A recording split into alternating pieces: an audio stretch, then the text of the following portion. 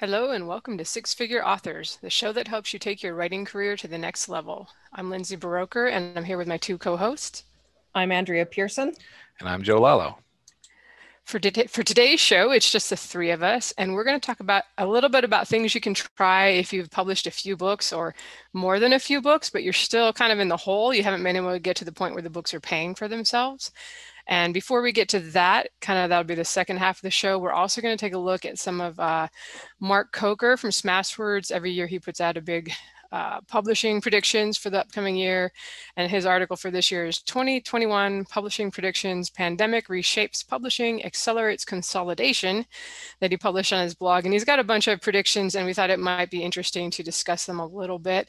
We don't always agree with Mark, but I at least always appreciate that he brings these things up and makes us think about it. So we'll make you guys think about it too if you're going to listen. If not, you can skip to the second half of the show. Before we jump into that stuff, do you guys have any news that you want to share? Yeah, it's funny because I'm like, he brings these points up just for me to disagree with him. I swear. I'm like, I don't agree with that, Mark. I don't agree with that, Mark. But some of his points were actually really good, and I'm looking forward to getting into those ones. Okay, so something that I've noticed, and this is just a little bit of a tip that I've been thinking about, but something I've noticed over the last several years of being an author is that authors a lot of the time will retweet articles and images and links, etc., without adding a comment in them. And the reason I'm talking about this is because the best way to make an impression on someone is to add your own thoughts to something. So why did you feel the need to retweet? How can it help your followers? And how is it going to help people want to actually open the link or whatever? And the same thing is applicable for Facebook. Don't just share something, add a bit of instruction or personality to it before posting. Because helping people remember you goes a long way toward getting downloads or followers who want to help you out, especially if you've been retweeting or sharing their stuff. And then also remember that social media should be about you giving and not about asking. And I'm going to bet most of our listeners already know this. You don't just hop on and say, buy my book, right? Or follow me, or, anything that's you asking them to do something. If you're going to be spending time there, which, depending on your business model, you should be, or if your business model is like mine, you shouldn't be. What you share should add value to people's lives. And so for me, I don't get on very often. So when I do share, it's going to be something that I think people who follow me will appreciate. I don't remember the last time I sent a tweet out was. It's a long time ago. But on Facebook, my readers like hearing about my kids, and I've stopped emailing about my kids. And so I've when I post on Facebook, people pay attention. And just as a side note, I haven't emailed since the beginning of October. It's actually been 3 months. No, wait, math. 2 months tonight since I emailed last.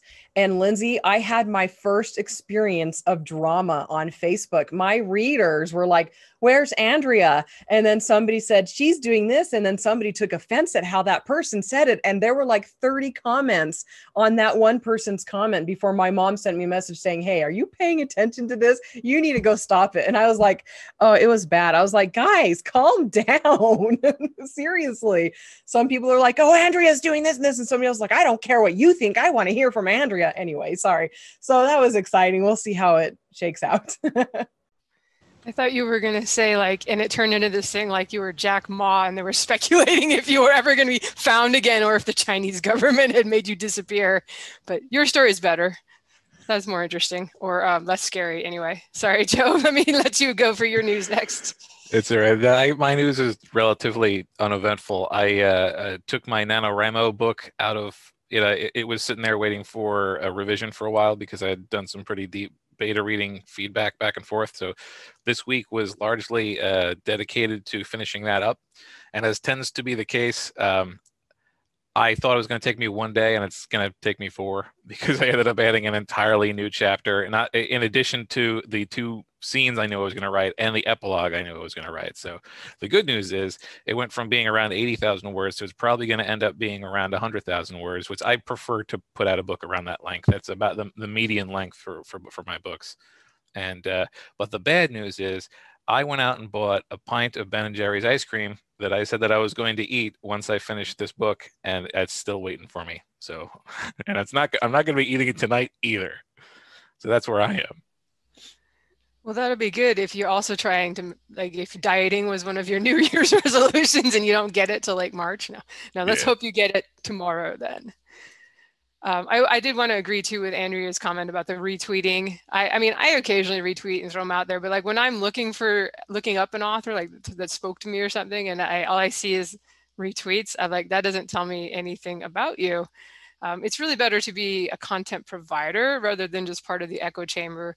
And like Andrea said, now you have the option to add your own comments to a retweet, but you could also just click the article, read it, and post it yourself. And you can always go like, you can give credit to the person who did it, but that may be a little more interesting rather than just echoing what somebody else said. So that's a thought for those that actually care about Twitter and engage there. I know that's not everybody. All right, let's jump into our topic, guys, or our first topic, our pre-topic. That's what we'll call it. So this is from Mark's article. This is before he gets into the actual predictions, I'm going to read this. This is a long article. And like I said, there's a link to it in the show notes, or just go to blog.smashwords.com. All right, he says, COVID-19 was a black swan event that continues to have enormous impact on authors, readers, and retailers. It created new winners and losers, and it accelerated the progression of several entrenched trends in publishing while pausing or redirecting other trends. For most indie authors, 2020 was an up year for ebook sales after several years of decline. I find it difficult to celebrate this achievement when we consider the cost. 2020 started weak for indie authors, with most ebook retailers experiencing year-over-year sales declines for the first 2 months of the year. This marked a continuation of a multi-year trend of lackluster ebook sales exacerbated by rampant devaluation pressures in a slow growth industry. My thoughts on this, no disagreement on the first part of this. It was a very strange year, and traditional publishing, we talked about last time, a lot of struggles kind of having to pivot to completely online stuff. Actually, his comment that sales had been declining earlier in the year and in previous years was kind of news to me. So it's interesting, as in I hadn't known this, but I don't think he actually cited sources. So I'm not sure if these were like industry-wide numbers, and if this was true of all retailers, or if it was true of Smashwords specifically as a distributor. And if it was the latter, I kind of might chalk it up to people switching platforms to draft to digital and some of the other options. I feel like Smashwords hasn't done a whole lot to evolve over the years. And if you go, I mean, they've certainly done some updates, but the storefront and everything is really, the dashboard is everything still pretty similar as to when I made an account in 2010. And honestly, it kind of looked like a late 1990s site, even in 2010. Sorry, Mark. I'm sure you don't listen to our show, but so I don't know if that's industry wide or if it's just that Smashwords is seeing kind of a decline in sales. Like I know I don't make as much there because I now put more stuff direct, and I've started putting some stuff on draft to digital for the other places. Do you guys have thoughts on that? I would say that like regarding the sales trends, my sales were slightly up this year compared to the previous one, but it wasn't a drastic enough change for me to suspect that it was an industry change. I think it probably had much more. I would have probably would have had a much better year overall if I'd kept my head in the promo game, as I discussed in other episodes. Was sort of an issue for me this year. But I'd say there's also good evidence to support that the overall strength of the ebook market was pretty good this year. And similarly, I'm not 100% sure about the decline in prior years. Again, I tend to keep an eye on my stuff and not so much the entire market. And my stuff, it performed, in accordance with the amount of releases I had and the amount of promotion I did. So I would say it was fairly steady for me. And again, improved slightly this year.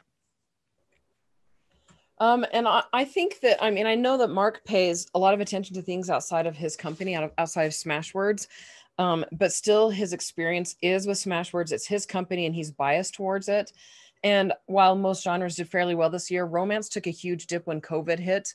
And I think that the reason Mark didn't notice that or take note of that was because the vast majority of romance authors are on KU, and Mark wouldn't have a lot of data on that unless he actively sought it out.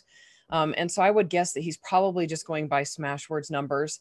But I've been reading a ton of Alex Newton's genre reports lately, and he showed the huge nosedive that romance authors saw. So, I mean, for those who are listening and who had a nosedive around that time, and especially if you wrote romance, if your sales went down, don't let news that the industry in whole did better this year discourage you. Anyway, so I do know a lot of authors who had a really good year. My royalties did pretty decently considering my last release was in April, and I've, neglected. I've just like abandoned my newsletter list. Those poor readers, they're probably so sad. So sad. Actually, I have been getting about an email a day saying, "Where are you?" Anyway, I'm like, well, I'm kind of throwing a temper tantrum right now, but I'm just burned out on everything. Anyway, so those are my thoughts. Very rambly. Sorry, rabbit hole. All right, well, we'll move on to the next little few paragraphs I grabbed from the article. He says, although indie authors benefited this year from COVID-19 in the form of stronger ebook sales, except those noted by Andrea 5 seconds ago, the pandemic also altered the power structure of the publishing industry in ways that will amplify future inequalities and jeopardize author independence. Physical bookstores were big losers in the pandemic, while enormous power consolidated around a small number of major online platforms such as Facebook, Amazon, and Google. These dominant platforms wield their supreme power to stand between you and your audience. We've traded one group of authoritarian overlords for another. These platforms are the new gatekeepers for indie authors. But rather than gatekeeping an author's books based on editorial quality, author reputation, sales potential, or relevance to the reader, they gatekeep based on the author's willingness and ability to pay for access to those readers. The payment comes in the form of paid advertising, and in the particular case of Amazon, pressure to accept additional concessions such as reduced royalties, control, and distribution. I feel like I run out of breath. I got to work on this. I just did an interview with my narrator, and she's great. She knows how to breathe and talk at the same time. I'm super impressed. So my comments on this is that it's definitely worth keeping all this in mind and being aware of it, right? There's a reason why governments around the world keep talking about breaking these guys up.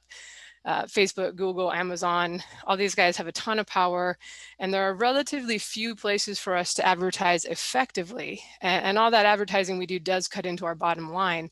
And we're going to talk more about that in some of his predictions below.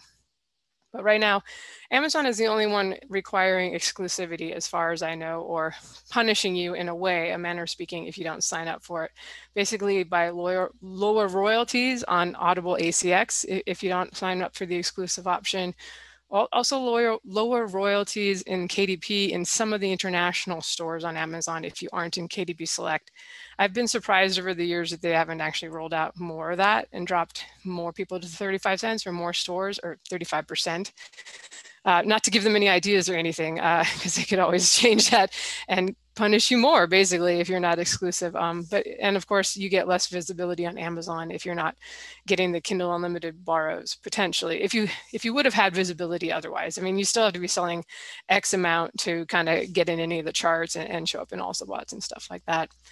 But this is all a good reminder that, we talk a lot about building a newsletter and having your own site, so that if you ever have to decide to walk away from these big platforms, or you feel forced to, you can still contact your fans and let them know other ways to support you. Like maybe you would decide to shift more of your efforts to Patreon or to doing direct sales from your website. That's only an option if you can email your people and let them know, hey, I'm not selling as much here anymore, or I'm not going to play the game on this particular site. So this is where you can buy my books, and you can get them for less here because I make more if you buy them from me. So, always keeping in there that there has to be a motivation for them to want to buy direct. All right, I will pass it to Joe for his thoughts. One of the things that stuck out to me about the stranglehold that some advertisers have is the repeated struggles that David Gaughran had with Facebook. I don't know if you follow David Gaughran, but chances are if you listen to us, you probably do.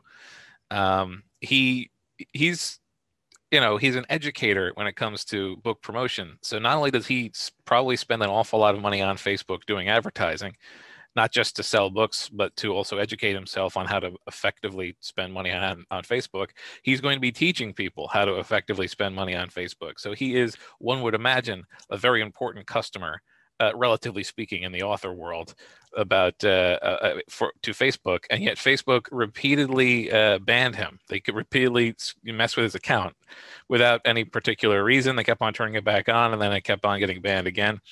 So, even though Facebook makes money from him on multiple levels, you'd think his level of service, this level of service should have been a black eye to any other organization, except that you can't really walk away from Facebook because, again, there's not so many people in that room that you can put your advertising dollar to. So the better we get at doing advertising that's not pay-per-click promotion, the better we'll be overall, I think, because it'll make it a little bit more likely that places like Facebook will have to actually provide a degree of customer service uh, in order to keep you as a customer. So here's hoping over time we learn to spread ourselves out, if only to make the other platforms raise the tide to raise all boats, basically.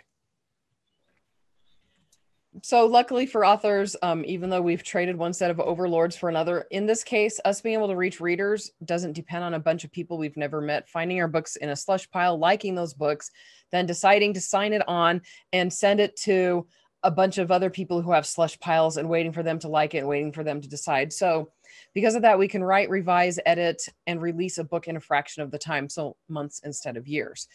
A couple of my clients love that old system. That's where they're most comfortable. And it's really, really hard for them to gain traction, at least mentally, in the indie author world.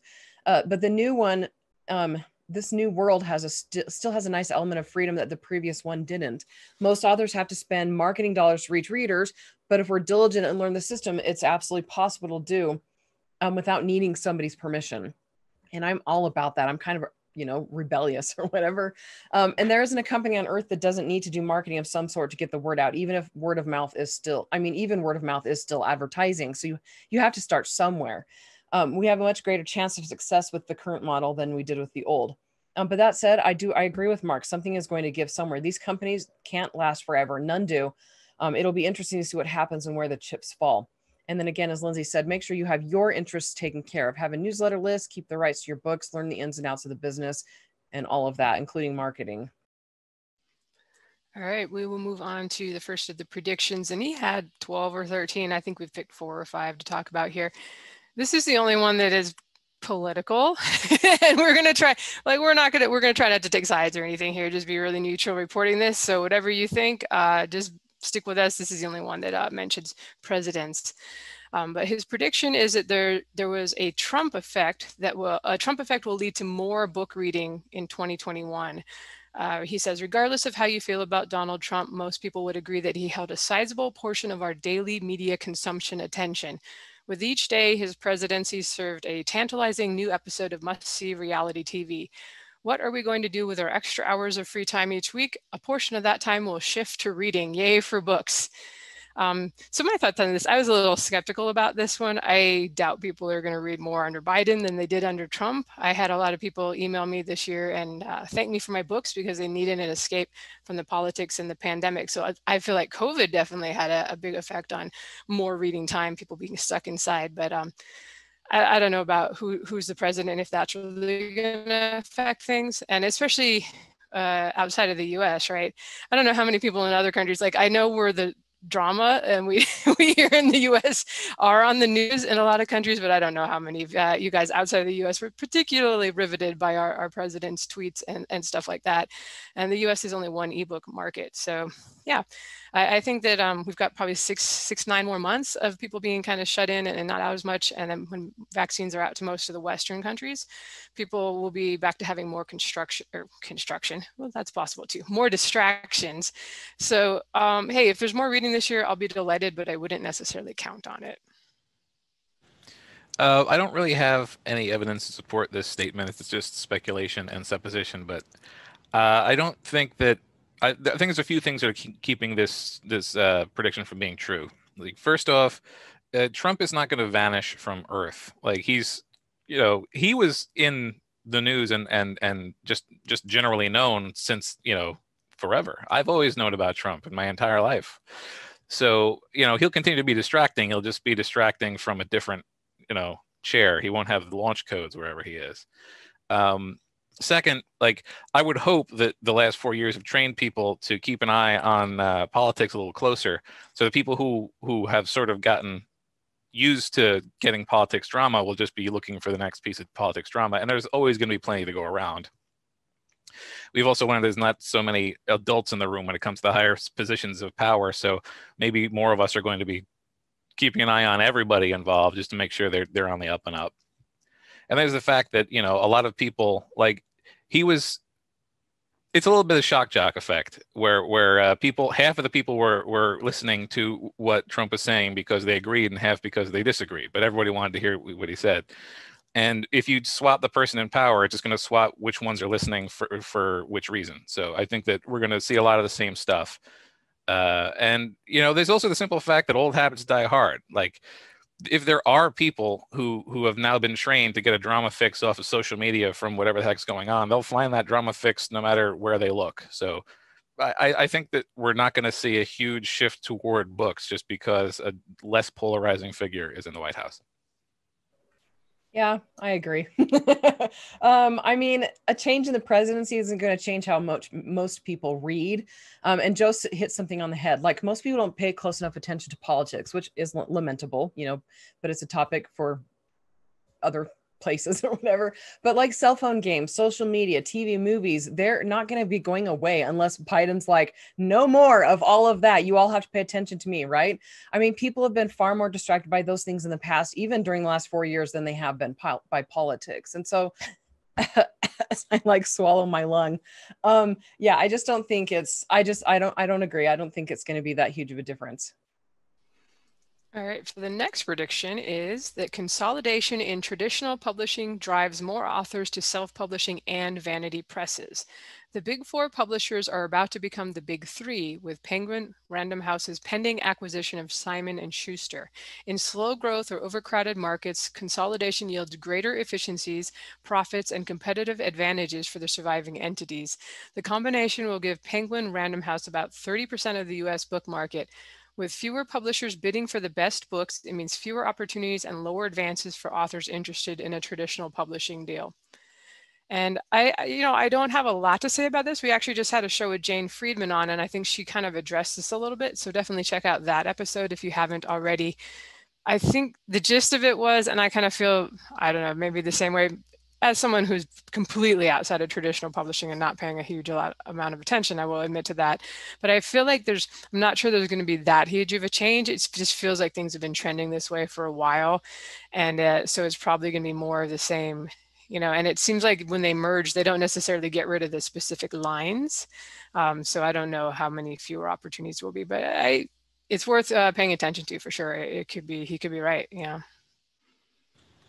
Yeah. I definitely agree that fewer major publishers means fewer major advances, but I think it's going to be primarily the sort of thing that affects the upper 1%, like big shot traditional authors. Something tells me the rest of authors are going to see marginal shifts at best. It's also worth pointing out that while the distribution is contracting, the market isn't contracting. Nothing about this is going to decrease the number of readers, and therefore the number of books is going to have to remain relatively the same in order to feed those readers. So yeah, I think it'll be a small change, but not something that's going to not something that any of us are likely to notice. I mean, having any form of big publishers at all makes things better for indie authors, at least in my opinion.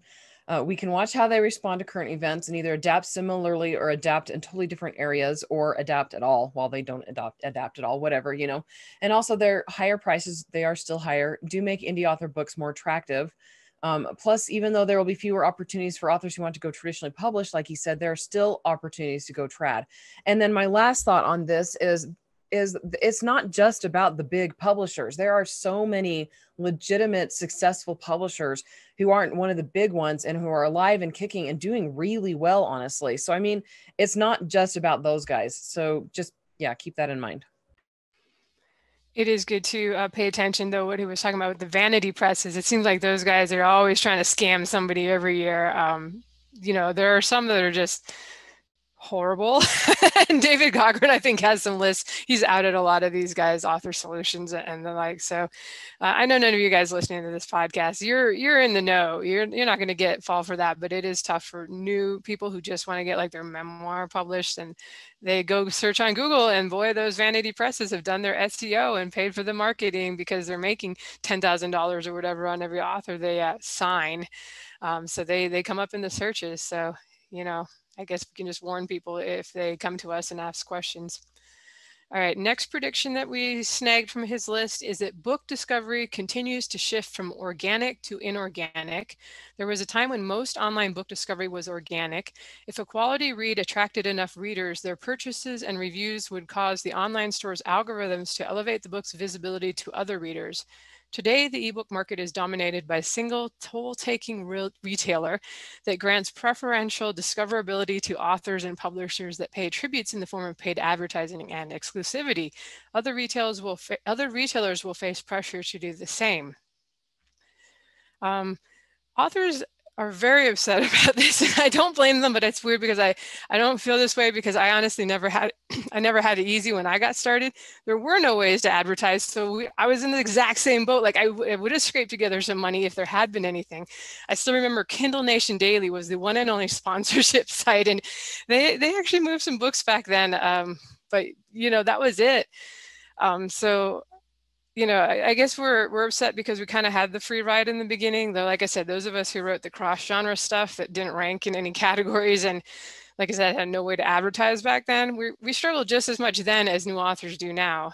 So, you know, if you have a business that doesn't have to advertise or hustle like crazy on social media to be really creative and catch on and get your product discovered, man, you are a unicorn. That's like super rare. It's kind of weird that we as authors should think we don't have to do those things. We just put our book out and it'll be magnificent and people will find it and get it in droves.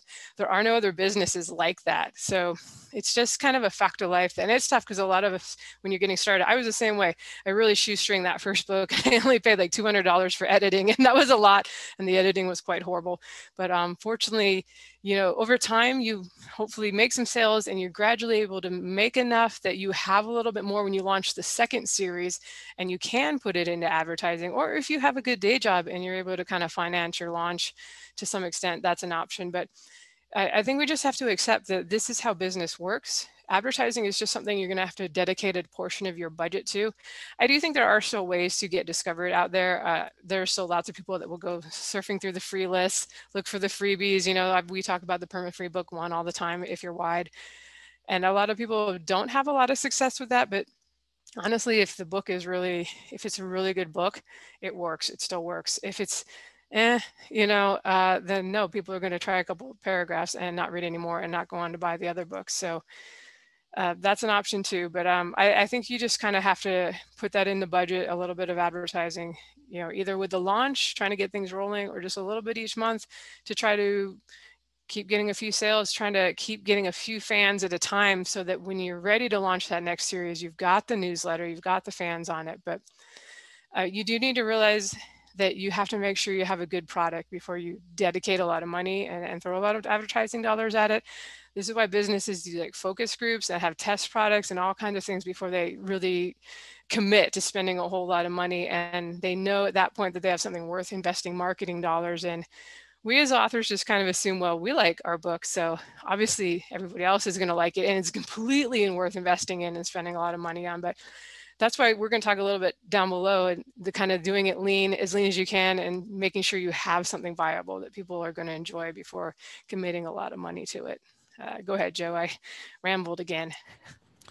I agree with what was said. I don't have too much to add in that regard, but I would like to take a moment to ruminate on the meanings of words and how they change, because in the context of this statement, this prediction, organic discovery is referring to the algorithm. And in my head, it would have basically only referred to word of mouth, or I suppose browsing also. But it just feels strange that you know, an artificially intelligent book sorting heuristic gets to go into the organic discovery basket now. Yeah, I agree. When I read that, I was like, yeah, I don't understand. Anyway, so I totally agree with Lindsay and Joe on this. Both people have always had to pay to get their businesses discovered, with the exception of the rare unicorn, like Lindsay was saying. And organic discovery is actually word of mouth, not an algorithm. But I mean, that was basically my only thought. Was I'm like, why does he think that's an algorithm? That's not an algorithm. Well, and that's probably why I was disgruntled when I got started because I didn't fit nicely into epic fantasy or anything the algorithm or, the readers were looking for, and it was going to be easy to promote. So it certainly was easy days for those who were just kind of spot on with books that were basically written to market and fit right into the categories on the sites and were, inexpensive, good covers, easy to find and all that. Okay, next prediction is subscription services to drive devaluation. For indie authors, two of the three major subscription services, Kindle Unlimited and Kobo, what's the name of their thing, guys? KP, Kobo Plus, Kobo Plus. That's what I get for putting initials in. Pay via a pool model in which the provider pays less than a 70% royalty from the pool to authors and publishers. This means devaluation. Readers can enjoy your book risk-free for less cost than a single copy purchase, and you earn a lower effective royalty rate for the read. This contributes to a double devaluation of your books. Readers become accustomed to consuming books for what feels like free, and the author is paid less per read. Not all authors can make up the difference with higher unit consumption because there are only so many readers to go around.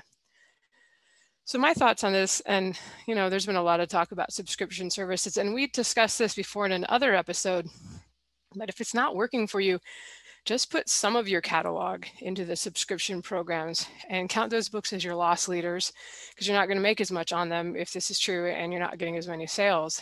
I wouldn't necessarily risk reader ire by breaking up a series, but let's say you have 3 series, maybe you just have one in a subscription service this year, whether that's KU or Kobo Plus or anybody else that comes along, maybe that you have the choice for in the, I don't know, I don't even know what else is out there. I think Scribed, I've never used it. So you don't have to be all in with any of these services, and that way people that become fans that find you that way, because maybe there is improved visibility and discoverability by being in the subscription programs, but they'll be forced to buy the rest if they want them. Just put samples of them in the end of the books that are in the program and talk them up a little bit. You're not going to get everybody. Some people are only going to get authors that they can get with their $10 a month subscription, but if somebody becomes a real fan of your work, which after they read, say, 6 books in a series, let's hope they are, then they're going to go, okay, I either have to go buy these or I get pirate copies somewhere, and you're never going to get that reader anyway, right? So that's my solution for this, is just put some of your stuff in there and don't put everything in there. There's also the argument to be made that people who use book subscription services and people who buy copies of books aren't completely the same pool of authors, and so there's readers, and therefore they're not necessarily directly poaching each other. Some readers are simply more accustomed to purchasing books. Like several of the people that I bought Christmas presents for only read books in paperback still. In fact, one of the people I bought Christmas presents for only reads large print paperback. So there are people who are going to be, who are dedicated and loyal to certain markets, and they're just never going to be a part of the other one. On the other hand, there are people who didn't read regularly until they were able to do so, efficiently and on a tight budget with the subscription services. And so you never had those as an option unless you joined the subscription.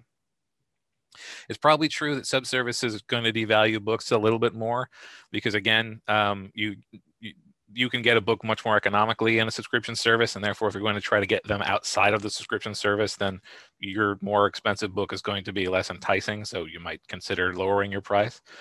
But it's also a little disingenuous to kick up a lot of fuss about the fact that books might get this devalued, because one of the things that gave indie authors their foothold at the beginning was our ability to compete on price, and it's one of the things we still have over major publishers.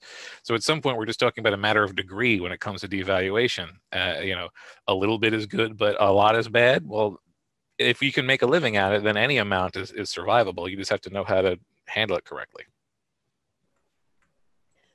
Yeah, what Joe said. I think we mentioned this in the past, but KU has replaced the library for some people. A lot of people always go the cheapest route possible out of necessity, not because they're dishonest or trying to exploit their favorite authors or whatever, but because that's just the way it is. And and just because a company offers an option for them doesn't mean that company's evil, though. I don't know, Amazon probably is. Unfortunately, Amazon was on the ball and the libraries weren't. If Overdrive had been a thing from the very beginning, most readers would be getting their free books there rather than KU. And luckily, Overdrive is getting bigger, at least for my local library system. So that's really good. But seriously, people are still going to be going through I mean, they're going to be getting their books through KU if, yeah, the train of thought left, and it's on to Lindsay now. Well, and it's a good point too. Like, actually, we can kind of blame libraries and probably traditional publishing. The libraries were probably just forced to work with them. That said from the beginning, if you buy 2 licenses or whatever for ebooks, your patrons can only check out those 2 at a time until they're turned back in. When that was artificially creating a shortage, right? You know, sell them however many you want, but then just let everybody who goes to the library and wants to borrow the book borrow the book. None of this waiting for it to be turned back in like it's a physical product that somebody has to drive up to the bin and drop it in before the next person can check it out. So the whole rise of KU is possibly the fault of traditional publishing in the system they set up with the libraries. Also, the fact that the libraries, like we said, didn't really get on the ball that quickly with it was very slow and clunky to use. I still remember my mom, like 8 years ago, I was trying to help her figure out how to check ebooks out from the library and to get them on her Kindle. And I was like, gosh, let's get a Post-it note. No, we're going to need like 3 Post-it notes because there's a lot of steps in my mind, you know. And I thought it was a pain in the butt as someone who's not that scared of the tech stuff. But just kind of wrap up thoughts on this part of the episode. So there were a lot more predictions, and we will link to the post in the show notes. And honestly, even though we kind of rebutted or refuted some of them, Mark was right with a lot of things. I just don't think that, I mean, he has this it came across to me as very pessimistic, very doom and gloom. And it's not. Things are changing. There's still plenty of opportunities. You just have to realize that, yes, the industry is maturing. There are more books in the marketplace, but we have to be creative and think of ways to work around these obstacles. It's not just he who has the most money is going to necessarily win. Like, yes, that's an advantage. If you're on your 4th series and now you're making a lot more and you can afford to spend a lot more on a launch, of course, that's going to help you. But as we're going to talk about below, it's not like you have to be a huge bestseller in order to make money from your ebooks. So you know, like we were talking about as a business, which is what we are, we have to figure out how to be creative, how to hustle, how to build a following on social media and elsewhere, not just of random people, but of our fans. We have to like direct them to the places where we want them to hang out and kind of create a sense of community. And of course, the newsletter. And it's just always going to be this way for authors. And you know, if we as authors can't be creative when it comes to finding ways to get our books out in front of people, what does that say about us? We should be some of the most creative people out there. Instead, there's like 16-year-olds on TikTok making $20,000 a month because they're the ones figuring it out. It's like, okay, we're not going to get on TikTok, most of us, but there are ways out there. So we just have to be creative and figure out what works, especially if you don't have a big budget for advertising. Go ahead, Joe. There's not much I can add to that. I feel like I should just write a tweet, and maybe I will after this show. I predict that in the coming year, things will become slightly more difficult, and we will need to overcome those difficulties by watching for new opportunities and improving our utilization of existing ones. And then every New Year's, I can just retweet that because I think it'll be pretty evergreen. Yes, I love that. That's great. Yes, and that's actually true. That's the way it is always going to be. And as Lindsay said, authors need to be creative, not necessarily like with writing, though obviously there, but with thinking outside the box where marketing is concerned. And they need to be organized and they need to be self-educated. The better you understand how things work, the better you'll be at getting your books into the hands of readers. And if you're the type to complain about needing to market to find readers, that's like a woodworker complaining about needing to find wood or needing to obtain wood to make things. Because whether we like it or not, marketing is part of owning a business. If you want to write because you love it and you don't want to learn to market, that's completely fine. Just be honest with yourself. Don't be annoyed with readers and or the system when people don't organically find your books. If you're listening to this podcast, you already know all of this. You need to be honest with yourself from the outset. The chances of your books taking off and reaching thousands of readers without you learning how to boost them to those readers are incredibly slim. So coming to grips with this realization can be very freeing because you're like, I don't know, it's just part of just realizing that you don't have to wait on chance anymore. You can actually take the bull by the horns and make things happen. And it just depends on how good you are at pivoting and applying yourself to learning something new. All right. And with that, we will move on to our actual topic of the show. That was a half-hour long pre-topic, but hopefully this will be useful to a lot of you. Just to remind you, since it's been a half hour, our kind of main topic is what to do if you're not making a profit from your books. And this is not necessarily talking about your first book. That's going to be hard for almost everyone. And I think we should expect that as new authors. Don't have high expectations. Like if it does better than you thought, great, you'll be excited. But if you thought, oh man, it's going to make $5,000 a month and I'm going to be quitting the day job at the end of the year, then you're very likely going to be disappointed, and it's hard to stay excited and keep doing the grind. I hate to call it a grind because I love writing. I love making up stories. I think it's the coolest job you could possibly have. But it is. It's like you're doing the same thing over and over again, like any job, like any business that you start, and you have to be willing to do that. But so we're kind of talking about here is what happens if you've written a series, you publish a series or maybe two series, and you've got quite a few books out, but you're still financing your book production and marketing out of basically the income from your day job or a supportive spouse or parents or whatever you're lucky enough to have. So that's not that's not ideal, assuming you actually care about making money. Like Andrea said, if that's not your goal, no biggie, but you probably care. And so the ideal thing is that your books earn out soon after you publish them, and then everything after that is profit. And like we've talked about, I know there's a lot of pessimism out there right now about it being pay to play. And some people are saying it's a winner take all market. But I think if there was an industry where that's not true, I'm going to argue that it's with books. You've probably heard or read Chris Anderson's book, The Long Tail: Why the Future of Business is Selling Less of More. And this is an old book. I read it probably in like 2008. I think it came out back then. So the idea is that yes, there are bestsellers, and yeah, you probably have to throw a lot of money at something in most cases for it to become potentially a bestseller. But ever since it became possible to buy basically every book that's ever been written, or that's still, as long as it's still in print, every book, every movie, every TV show, etc., that's been published at the click of a button while you're at home in your pajamas, there has become a market for non-bestseller titles. If you've got enough products, even niche products, you can make a career out of being not a bestseller. Of course, it always helps to become well known, and over time, hopefully, amass a large fan base.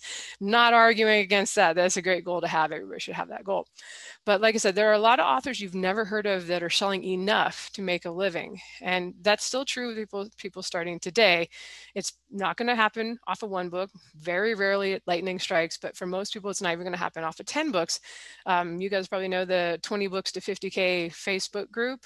The whole idea behind that was like, maybe by the time you have 20 books published, you might be able to make 50,000 a year. So, unless you're great at marketing on the side, but most of us would kind of come into this not knowing a lot about that, or specifically about book marketing. So it's really, if you feel like there's a lot to learn, it's because there is. And I know we kind of just go jumping into assuming you guys know everything when you're listening to this podcast, because we're not really trying to be a beginner show. But you should be able to learn things over time. And with each new book and series that you release, things should get better. And if they don't, we're going to talk about that coming up below. Some of the things you can check and see if that sounds like you. And I don't mean to say that like everybody's going to just make a living, every author. They won't. Most people upload a book and will not make anything. But again, if you're here listening to this podcast and writing and the craft podcasts out there, and you're trying to improve not just your marketing, but your books with each new one, realize that you're not average. You're not that person. Also, and I don't know if this is encouraging, if things are hard, maybe it's not. I probably would have rolled my eyes if I gave myself this advice 10 years ago, but we are selling as in these digital products, and there are costs associated with the initial production and ongoing costs if you choose to advertise, but there's really no other business out there where it's easier to be profitable. Other businesses have to buy raw materials, lease a manufacturing facility, and pay tons of people to produce and fulfill orders. And they have to ship things. And these are kind of ongoing expenses, they are ongoing expenses that they have every month forever. Physical products are super low margins. And then you've got the service industry that requires you to trade your hours for dollars. In comparison to all that stuff, selling digital products is amazing. There's zero cost involved in scaling up, meaning it doesn't cost you any more to sell 10,000 ebooks of your newest release than it costs to sell 10 ebooks of the same title. So if ever you're going to make it in business, selling digital products really is the most viable road to getting there. As I said, fiction is art, art is subjective. So you do have to be able to create a product that people will enjoy. Otherwise, you're always going to be pushing a boulder up a mountain. But a lot of times when I see people struggling and saying on forums that, they're really bitter that it's pay to play and they can't get anywhere because they don't have a lot of money to spend, usually when I check their book pages, I would say 75% of the time, like, yeah, I'm not surprised that this author is not selling well. The covers often aren't professional, or the blurbs are awkward and not appealing. Maybe the other 25% of the time, it takes me getting to the sample chapters to see what's up. And then it's a plotting beginning full of info dumps, or some first person present tense in a cross genre setting that is not very popular. So, it's just, if you set yourself up with that, with the craft side not being there, then you're gonna be pushing that boulder uphill, and it is gonna be harder to get those books to sell. But we can keep improving as authors. There are a lot of things to, get better at. I think it's just being not stubborn, and we'll talk about this more, and being willing to experiment and try everything. But we have a little list, but before we jump into that, why don't do you guys have any thoughts on whatever I've been rambling on? I think, we're definitely in a profession where you can get your products out on an absolute shoestring budget and then leave them out there forever. And while this is less true now than it was 10 years ago, there's also nothing stopping any individual one of your books from suddenly selling thousands of copies per day. Someone can mention it on, on the internet, or it can, any number of things could suddenly push it into the public consciousness, and then without you even noticing or doing anything, you're selling thousands of books a day, or 1,000 books in a day. In a lot of businesses, the two worst things that can happen to you are too little business and too much business. Like, even if you were a self-published author who only had paperbacks, if suddenly 10,000 people wanted paperbacks and you only had 100, well, not only did you fail to make as much money as you could have, but you angered, thousands of people who wanted something and couldn't get it. Doing your work digitally or on demand completely eliminates the concerns of being able to meet demand. So if things start to go well, scaling is automatic, and that's a tremendous asset for our industry. It really is. And there's something really comforting about that, to know that, like, if your book goes huge overnight, you don't have to worry about anything. You don't have to worry about warehouse. You also don't have to worry about, like, stock in a warehouse if your book doesn't go huge overnight. You don't have 10,000 copies sitting in your garage somewhere. I've never been a big bestseller. I've scraped onto the USA Today list once or twice, but I worked really hard for that to happen. And it honestly didn't do anything long-term to help my career. Though, I mean, when I was writing my thoughts down on this, I was like, well, maybe it has. Honestly, I don't know how I'm going to find out. Like, for example, how many of those readers have stuck around and boosted my sales? I don't know. And I don't have a way to find out without directly asking them. And it's been so many years that they're not going to remember. But even though none of my books have made the news or really garnered attention, like Lindsay said, Andrea's made a career out of it. Like she said, though, it's possible to make a career out of not being a bestseller seller. So things built up, and over the course of several years, I made really good money off of my books. The thing that a lot of people don't realize is this: it's going to take more than one book, more than one series, and a lot of work to make money. And even if you've made a lot of money in the past and that has dried up, you'll find you need to pivot and put the work in again. And that's discouraging. Yes, it is. I'm kind of there right now. But it's part of the business, and being able to change when something is no longer working is just, that's just, you own your own business. That's what you're going to have to deal with. So, for example, styles change. The same kind of furniture and art and carpet and even wall paint changes. People who create those things need to change to meet current demand. So don't think that this is all unique and go into a pity party and, oh my gosh, I have to change everything. That's just the way it is when you're running a business. And then about Lindsay's comment on a book's product page, description, cover, and sample, etc. It's very difficult for authors to recognize when something they've got or something that they absolutely love is holding them back. It takes a great deal of courage to step back and look at our books with a critical eye, or to ask someone to give us honest feedback. There are so many absolutely fantastic authors out there who write really great books and yet insist on buying the cheapest, most homemade looking book covers ever. But because they love those book covers, and or they're unwilling to pay for something that would work better, or maybe they're hesitant to try. I've been there. Actually, I've been there for all of this. I've been really cheap in the past. I've insisted on using homemade book covers. I did get better. Actually, I got really good. I won an award for one of my book covers. But it's very hard to recognize what is stopping us when something is stopping us. It's very difficult to step outside of ourselves and be critical about something we've created. And so my advice here My advice here is to do this. So if you have a book that's not selling or a series that's not selling, run a test on Facebook. So take that book and go and find a genre, the same genre. Go find a book in that genre that is selling really well. Copy the book cover, put it in an ad to a specific audience, make it sure that is the audience for that book and your book, and send traffic to that book. Yes, you're going to be giving them money, right? But see how it does for a week or even up to like 1,500 impressions. Then do the same with your own book. Use the same audience, put just your book cover, use similar text in the ad, and direct traffic to your own book. Then see how things go for a week or about 1,500 impressions. If the other book got a lot more covers, or sorry, a lot more clicks, then your book cover is the problem. And then if the clicks were roughly the same, then try your description. Do the same thing. Have their description in one ad, your description in another. If you don't get a similar number of clicks, you need to work over your description.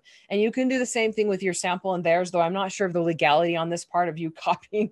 Maybe you can ask them if you can, send traffic to their, tell them what you're doing, and like it'll be a way to get traffic going to your book, and then just see if they say yes. If they say yes, then do the same thing, and then you can test if it's the first part of your book that's stopping people from downloading. But and throughout all of that testing or whatever, it's important to use the correct audience for both books. So an audience that actually wants to read those books, and then you need to use the same audience for both books. So if you use an audience for one book, use that same audience for the other one. And I don't usually recommend you ask a trusted friend or expert in the industry, honestly. And I have a caveat on this below because I know we're going to talk about this more below, where you can use somebody to ask advice from. But my main reason for that is this: most people you'll have access to have built-in prejudices that taint how we see something or how they see something, and their advice or our advice, whatever, might not represent how your readers feel. And then also when you ask for feedback, the person you're asking is automatically put in a critical state of mind, which is a different mindset from the knee-jerk, I must buy this book, or ew, this book is disgusting reaction that you're looking for. So, I mean, that's one reason why I like to use Facebook so much for ads to test things out, is because people don't know they're being tested. So it doesn't put them in that critical mindset. But like I said, I have a caveat on that below, and I'll talk about that later. I mean, people who are, anyway, we'll go into it later. Let's go on. Sorry, moving on. No spoilers. No, I really like that idea of like doing a Facebook ad that's to the popular book, that's kicking butt in the store in your category, and then running your own without changing anything else, and seeing that that's like a scientific way to do it. Then you also don't have to go ask anybody for help if you feel awkward doing that, which many of us introverts have a hard time doing that. And extroverts, I don't like asking for people's suggestions and feedback. I'm like, I don't want to hear it. Let's see what the anonymous people are saying. Okay, so introverts and extroverts have a problem with that. So I guess that's all human beings. All right, so first thing in our list here, Andrew already gave some good tips, but just ask yourself, are you doing the same thing over and over again and expecting a different result? If you've published a number of books that haven't earned out, and you've already tried a lot of the obvious things we've been talking about, like new blurbs, maybe new covers, maybe rewriting the opening chapters, then it's time to try something else. If you want to make money, again, assuming that's your goal, you can't keep doing the same thing again and again if what you're doing is not working. So try another genre or another style, a new series, something to change it up. There are a lot of indies who bombed their first series, and honestly a lot of traditionally published authors too.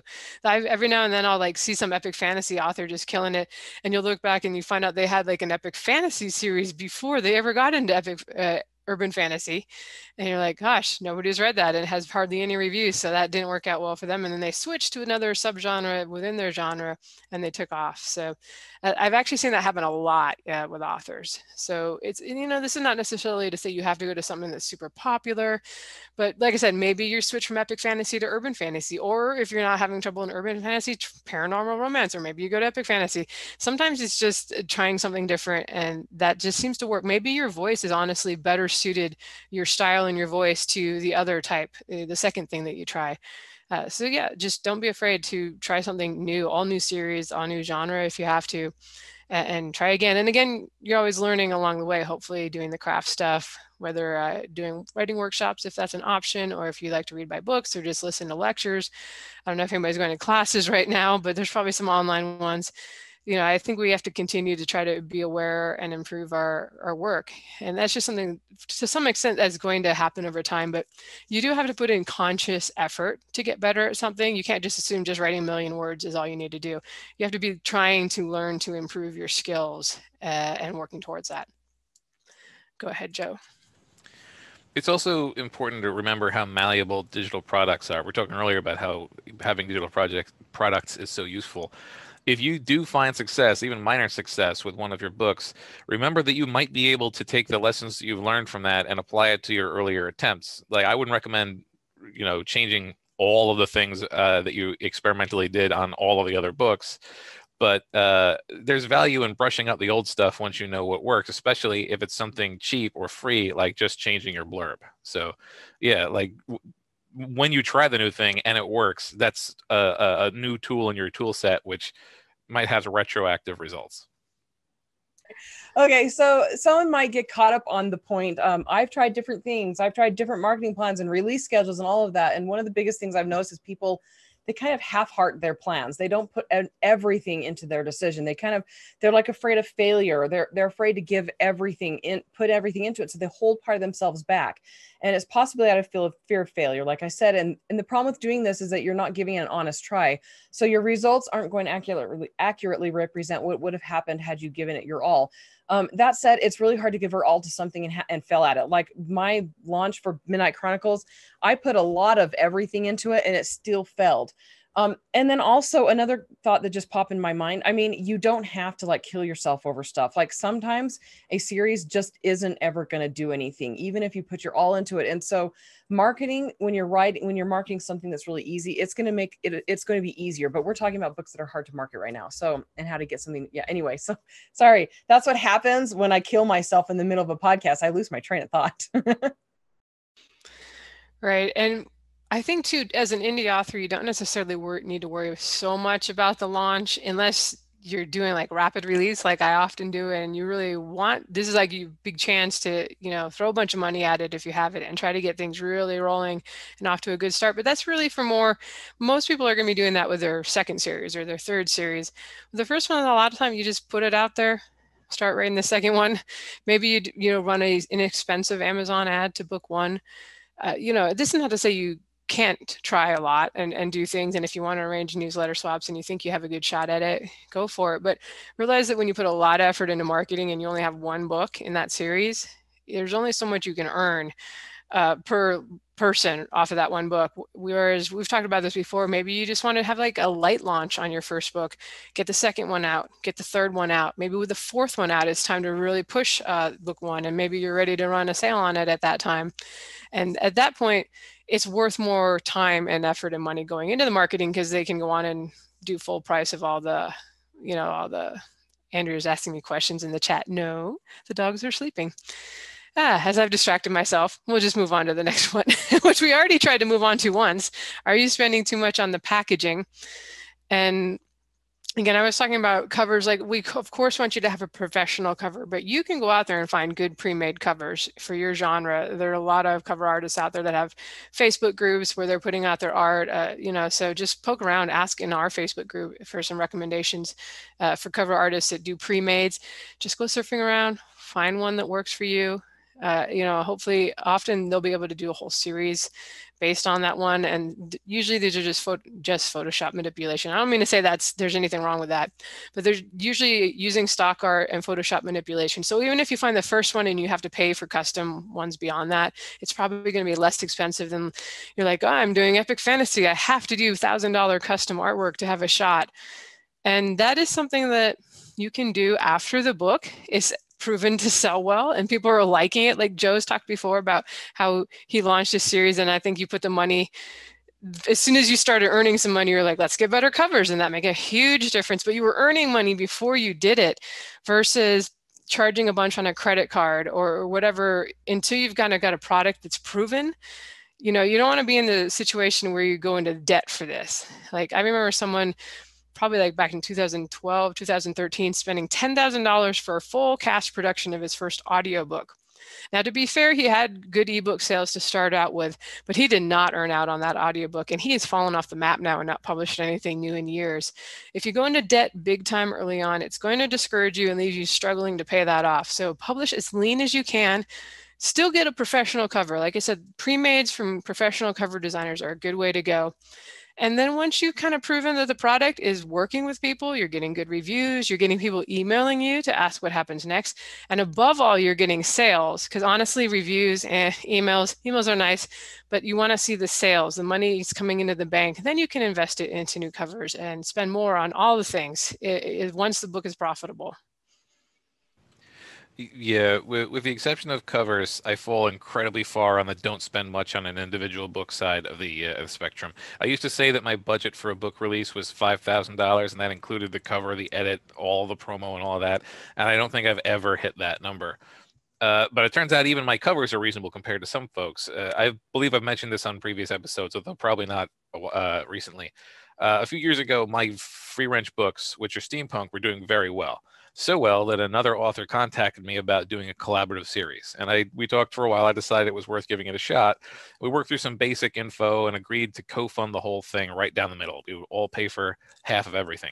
And then he insisted that we hire an artist who charged $5,000 for their illustrated covers. And this guy, this is an artist that had an artist's agent. Like, I wasn't talking to the artist, I was speaking through an agent. And we started the book, and therefore, even before the edit, we were $5,000 in the hole as a pair. And I hadn't spent that much on the full production and release of anything, and like not just any individual book in Free Wrench, which did well enough to get his notice. The entire series at that point hadn't cost me $5,000. So not only did this was evidence that the book was perhaps not being managed properly, and not surprisingly, I can't tell you the name of that book because it never came out, or at least it didn't come out in the way that we intended. Oddly enough, I got my money back because the guy ended up selling the IP. He was a wheeler and a dealer, I suppose. He ended up selling the IP to somebody else who wanted to own everything associated with it, so they actually bought back my half of the cover. So I ended up with zero, but zero is much better than negative 2,500. The point is, even if we finished the book, we would have had to sell 20 times as many copies of that book to get to zero as I had to sell to become successful enough to earn the guy's respect to write this book to begin with. So yeah, you just be careful with how much you spend on a book unless you are certain that it's going to be a good investment. Okay, so when I was reading your notes on that, I was like, holy cow, I can't believe that. Have $5,000. Holy crap. Yeah, that is so insane. And really, really lucky that you got that money back. But the spending too much on the package thing is a trap I fell into with my Midnight Chronicles books, and I've talked about that already. I'm still not happy with the final product, but I've sunk so much money into that dang series, and I'm just not willing to do it anymore. It's possible. Actually, it's very, very possible and never ever pay me back. But luckily, I was spending money we had, and we didn't need that money to survive, and I didn't go into debt to do it. But still, dang it, what could I have done if I had that cash? Anyway, so honestly, especially when you're first starting out, putting a cheap cover on a series is better than spending a ton of money to get the cover you've always wanted. And then especially when you're starting out, the author, sorry, I don't know how to say this, tactfully. The author doesn't know what the best cover is for their series almost ever. Your idea for what is going to be really great for your series probably won't work. Like most of the authors I've talked to, when they're first starting out, what they want is this really awesome illustration that their brother-in-law's best friend is going to do. And I've never seen one of those illustrations turn out to be professional enough to be on a book cover. So don't trust yourself when it comes to choosing a book cover. Make sure the cover is good enough to catch attention. Use Facebook ads for that. Go see what's selling, and then contact the artist who did those book covers, or go through the book cover design marketplace group that I've talked about in the past to get pre-mades and things like that. And then focus on writing more books, getting them well edited, and moving on. If that series ends up making money, reinvest back into the series, get better books, whatever. That's something Joe did when he first started out. And I know Lindsay already mentioned that, but Joe, you're double the example right now. I'm special. Right. And that's a good point on authors not knowing what to ask for in covers, because we always want a freaking scene authentic to the book completely represented on the cover with like 8 symbols that are also important to the story. And I was the same way. Like, it's taken me a lot of years to even get, like, I don't have the best eye for this stuff, so it's taken me a while to realize that it's better just to ask the designer, especially now there is a whole industry built up with cover designers, and they do tons and tons of covers in your genre. Just ask them, be like, give them this is what the character looks like, this is the feel I'm going for, and then just let them go with it. Whether, it's pre-mades or, ordering custom stuff, they'll probably give you recommendations. Like if you email them and say like, hey, do you have a pre-made that might work for this? They're probably going to have a better recommendation than you, unless you have a design. Even if you have a graphic design background, though, if you're not necessarily coming out of the publishing industry, you may not quite know what's working out there in your genre and be super aware of it yet. All right, we got a few more of these and then we'll wrap up. This is turning into an epic show, so long that Andrea had to hang up on us at one point and come back. All right, next one is just the question, are you spending money on advertising when you've only got one book, or the ads are just not converting well? And I've told you guys before that I have done series where ads on book one just don't convert that well. I on Amazon, I'm very iffy on stuff that's not in KU because it's even harder to make it work. And, I talked about in the not to market episode how ads that are on books that are not to market, not, specifically to trope or, like solidly in the category, don't usually do as well as the stuff that is. People like to get more of what they know they like, the same but different. And so if your book is not really solidly to market and in the market, you may struggle with making that book convert and actually making any money with the pay-per-click stuff.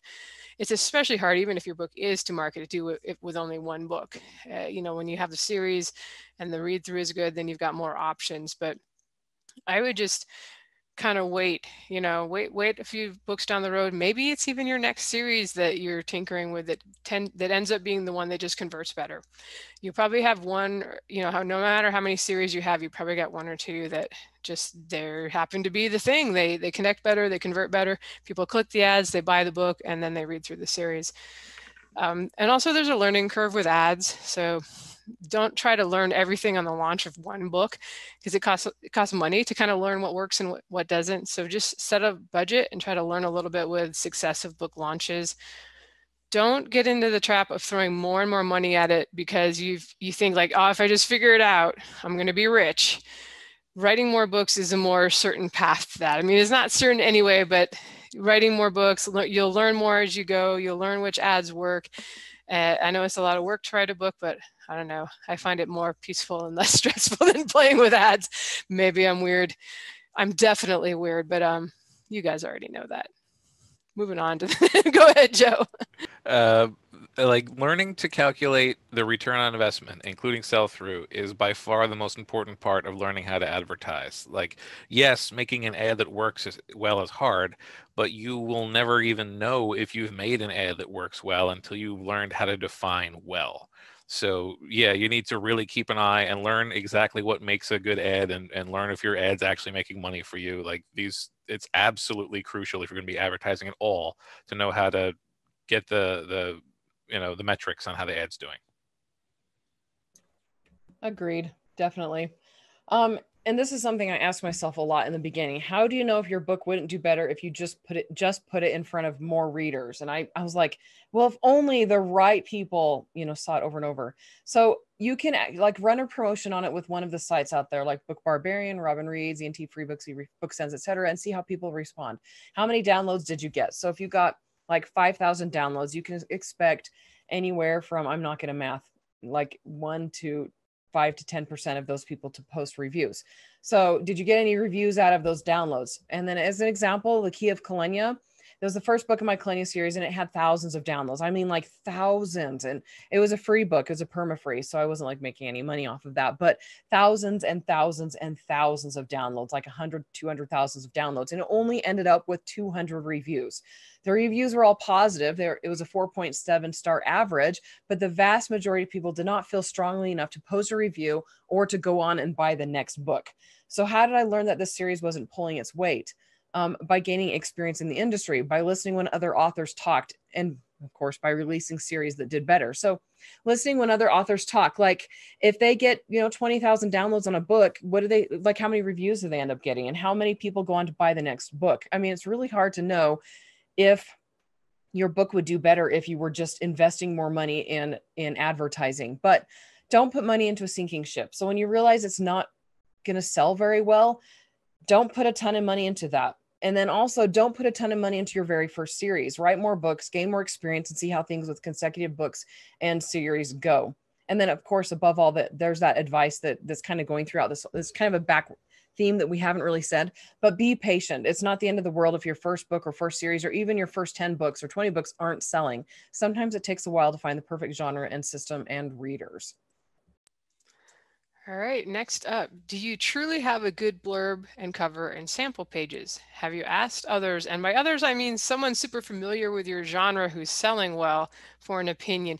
Don't just freaking put your book up in a forum with everybody and ask for feedback on it. You want to just ask the one person, pick the person. If they don't respond to you, pick another person that's selling well. And somebody that, like, ideally they're doing podcasts and interviews and you've kind of heard them and they know, they didn't just luck into things. I mean, you can kind of tell if you follow somebody's career long enough. Like if they've been at the top of urban fantasy with every release and every new series for like 5 years, you're like, okay, they probably know something. It's probably not luck at this point. And maybe that person isn't going to respond, but a lot of people will. If all you're asking for is like, hey, is my cover suck? Is my blurb suck? Do you know why? Don't ask them to read the freaking book.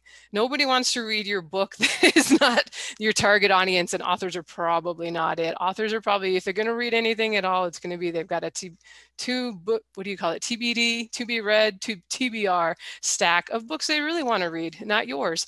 Maybe someday it will be yours, but today it's not.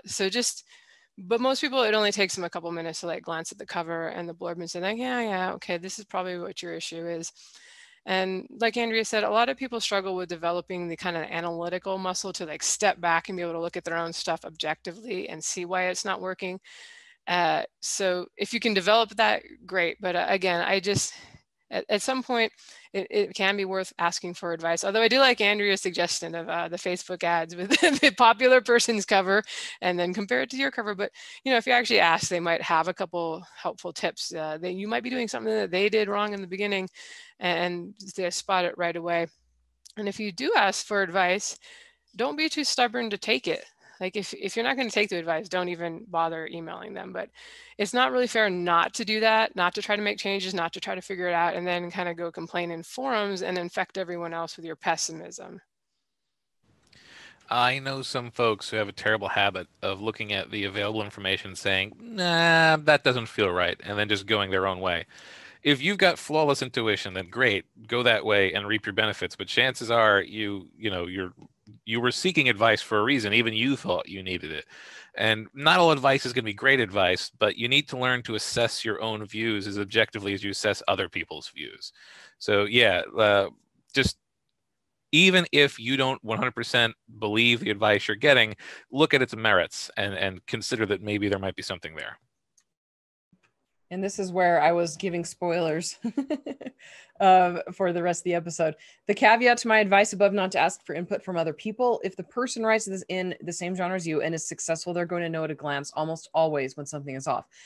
But here's the new little info. Just be careful when approaching these authors, especially if you're going to ask them to read your book. There's nothing some people hate more than cold call emails saying, hey, would you take the next 10 hours out of your life and read my book that might be very not well edited and all of that. So, I mean, again, this is, I don't know, Lindsay, what would you tell people? How would you respond to people emailing you and saying, hey, will you tell me what's wrong with my book? I usually tell them.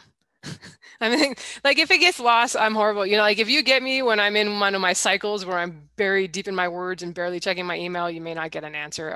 But you can try again in a couple of weeks. I usually feel guilty the second time. You're like, I emailed you once and you didn't answer. But yeah, I just, if you're doing like high fantasy, I don't know. I'm not sure I'm enough of an expert. I bounce all over between the genres, but like space opera, I feel pretty comfortable with. But it's just, that's a lot less of a intrusion and a favor than like, can you read my book? Your book could be amazing. They still don't want to read it. They're busy with their own lives. So, but a lot of times people don't I don't know. I guess it depends. They might not mind just kind of glancing at your book page on Amazon and giving a few quick thoughts. Like I said, if they don't, just email the next person on your list that's kicking butt in the genre and ask for their opinion. All right, let's go on to my next one. We're getting towards the end finally, guys. Hope you're still listening. Hope you're getting something out of this. Are you conflating price with value or failing to realize that price is only half of the equation? So many authors out there refuse to do free or 99-cent book ones. I don't know, it's out of pride, it's out of this, we're devaluing our books. But for someone who loves your story, the books are priceless. They'll get all of your full price releases and special editions in the future. It doesn't matter if they read your first book in the library, through a subscription program, or for free after clicking an email from a deal site. Value is what the reader ascribes to the story, not the price you put on the cover.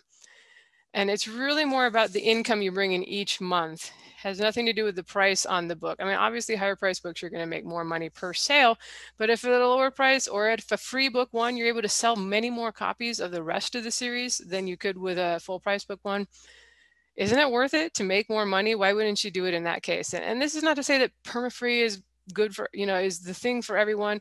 If you're doing fine with nothing free, like if you're in KU, I mean, it's all free essentially anyway at that point for their $10. But, if what you're doing is working, that's fine. This is, this episode isn't really for you. But for those who are struggling, that have a series out that they aren't getting any headway on, give the book one free a chance, advertise the freebie on the deal sites that Andrea mentioned earlier.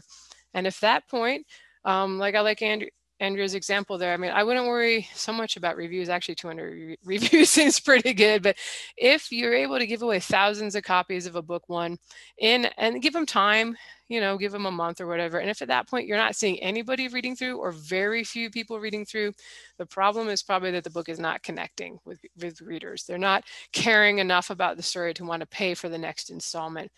But usually it's very typical for a read through to be quite low, even on a successful book one, like maybe 5%, 5 or 10% is pretty good.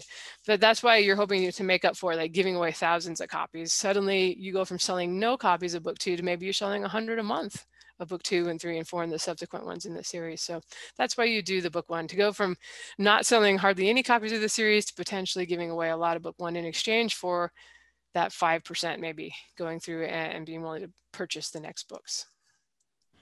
Yeah, when I was having my absolute best years, I was proud enough to say that for one of my series, I had a 12% read through from the free book one to the book two. So, like that was that you can have a career based on having a 12% read through on a really well downloaded book one. It really does come down to the number at the end of the day. This is your business, and what you care about is profit. If you're trying to keep your business going, profit is your gains minus your losses. So if lowering your price raises your profit, you win. Like you do what works. If it doesn't, by the way, then you don't win. You look into some other options. But always, if it's working, don't be too precious about the price of your book. Yeah, a lot of people shy away from giving things away, but doing it is one of the best ways to gain new fans. I mean, this is why BookBub was created, and why it honestly works, because people like deals. Right, I've got a thing here now. The question is, are you moving past failures? So it's important to look at what you've done and to see if there's ways that you can make it work. And as we said elsewhere, the more books you have, the better chance you'll have at starting to turn a profit. So split your time between assessing your old books and producing new books. Way back before I self-published, I wanted to traditionally publish, and I tried to get an agent, and I did so for roughly 5 years off and on, just sending out query letters and then waiting until I either got a response that was a rejection, because it was always a rejection, or didn't get a response at all and just gave them enough time to, oh well, they ignored it, I'll do the next one. And during that time, I wasn't writing any more books. Now, it just so happens I had 3 books already written when I was doing that. But 5 years, the following 5 years, I wrote something like 20 books. And if I had just been continuing to hone my craft and continuing to move forward while things were going on, then I would have been a lot better off.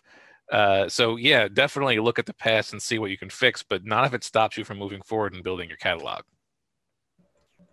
Yeah, failure has the power to cripple people. And for me, it drains my energy and will to try again. So talking about my most recent book failure, a lot of the time it just takes time. Give yourself space and then grace, as we've said. And when you're ready, again, get back to work or make any necessary changes. I think this goes a little bit back to me for the thing of doing the same thing over and over and expecting a different result. You have to be willing to accept that maybe this wasn't working and it's time to try something new, mix it up, be willing to change. You know, even if you're not jumping to a different genre, trying a different angle within your genre. You know, it is tough to fail and to not succeed and to continue to maintain enthusiasm when nobody's buying your books. So you kind of have to figure out like, well, what can you do to make it fun and exciting as you're learning, as you're trying new things to make you want to try again. So I think if you really, like I said before, I hate to think of it as a grind, is at least the creative part, because if you feel that way about it, there are easier ways to make money, guys. This is not, you know, taking your art and trying to make a living from it is a hard thing. Even though we talked about how, like, yes, digital products are great because they're a lot easier to sell and scale up and there's fewer expenses than with other types of business. It's still, it's art, it's subjective, it's hard. It's hard to accept that people may not love your art. So yeah, I don't really have any great advice about overcoming failure, except, you know, maybe trying something different will like keep you excited about it and keep you wanting to try. And go ahead, Andrea. I think you got the last one. Yeah, so this is what my little question here for listeners was: have you cultivated the necessary skills to write books that people want to read? And that's kind of harsh to say, and I don't like being the one to say it, but some authors aren't selling because they don't know how to write good books. This is a really tough one. It really, really hits home to me. I never took a creative writing class, creative writing class. And the very first thing I wrote that didn't have a business theme to it was my book, The Key of Kalenia. And guys, the feedback I got on that book, oh my gosh, it was so hard. It was so hard to hear because that was my baby, dang it. Anyway, so it was really, really harsh in the beginning, but I was so relentless with that. I rewrote it like 6 times, seriously. And even after it had been published for many years, I rewrote it again. And I'm glad to say it's more than paying me back for the time I've put into it, but I had to put that necessary time into learning. And again, it's still not my best book, not by a long shot. So let's say you've delved in creative writing your whole life, but here's a rude thing of me to say. Just because you know how to write creatively doesn't mean you know how to write creatively the way your readers want their books to be written. A lot of us consume stories on a regular basis, but most of the time, especially when we're first starting out as writers, we aren't consuming those stories critically. So meaning we aren't just dissecting them and figuring out what makes them tick. And maybe we write perfectly for a genre we're not in. And Lindsay mentioned that earlier. Readers of the genre we are writing in won't connect as well with our books as those who would if we were writing to them. So check your genre or whatever. The best thing we can do here is to delve into a lot of things. And one of the biggest pieces of advice you'll get is to not write cross genre, but sometimes that's necessary to find where we really belong, where readers will consume our books and we will be happiest writing there. Sometimes our passions aren't necessarily the thing we'll enjoy writing the most ultimately. And how will you know if you never try something else? Right. This is one of those things where looking back, I'm glad self-publishing wasn't really a thing when I first got started, and there was no viable path to like just put your books up on Amazon and give it a shot. So, because I had to join workshops, figuring traditional was the only way that I could go. That was the only option really. So I spent, off and on years in workshops, learning, getting feedback, critiquing other people's stories, and that really helped me become a stronger writer. And I made some short story sales before the Kindle came along, before I finished my first couple of novels. And, even though they weren't to pro magazines and I got lots of rejections on short stories too, the fact that I was able to sell a few of them gave me a little bit of confidence that like, okay, it's not the writing that's holding things back. It's just the story didn't necessarily connect with every editor. So by the time I published my first book, which, I would still say it's not amazing. It still feels like a first book. And there are things now I would do differently if I rewrote it, but it's not the first book I wrote. I think it's the second one I finished. Then there were lots of other ones I had started, but because I didn't just publish my first book, I think I had a better shot earlier on. Like I said, I struggled. There were no ways to advertise. I didn't really quite have the genre stuff down. And I had just written, like most people do starting out, sort of the story I wanted to tell without worrying about, like, is this written to market? What are the categories on Amazon? I never looked at the categories on Amazon before I started writing the book. But I think that the characters were strong enough in that first book and the story was appealing enough. I mean, I know this is true, that every time I did get somebody to read it, some of those people became super fans, and were there to buy the later books in the series as it progressed. So it's, I hate to say, don't just publish your first book, but you probably should not publish your first book. You should, or if you can, gonna do that one, do like Andrea did, and maybe you have to get feedback and do 6 different versions of it. I mean, the characters in my first book are the same characters I used in the earlier books. I took people's feedback and changed things, changed who was driving the action, added a female character, which is like, she's the main complete character that the story revolves around in that first series now, and she didn't exist in the first novel that I did with some of those characters. So yeah, just because you don't publish your first book doesn't mean like you can't use the ideas, or like I said, maybe you're just severely editing it based on feedback. But it is good to get that critical feedback before you publish it. Really, and try to, we've talked about before how writers tend to either have way too much confidence. They think their first book is amazing and becoming a bestseller because how could it not be? You've read so many books and yours are so much better than them. So that's one extreme. And then the other extreme is we don't have any confidence at all. And we're really scared to put that first book out. And I was always more into that side, but I had a little bit of confidence in the characters and that sort of stuff just because I'd sold a few things. So whatever it takes for you, like I said, I probably wouldn't recommend publishing the first book. That is just me. Joe, do you have any last thoughts on this before we wrap up after an hour and a half of babbling? Sure. People who don't write tend to think that the hardest part about writing a book is coming up with the idea.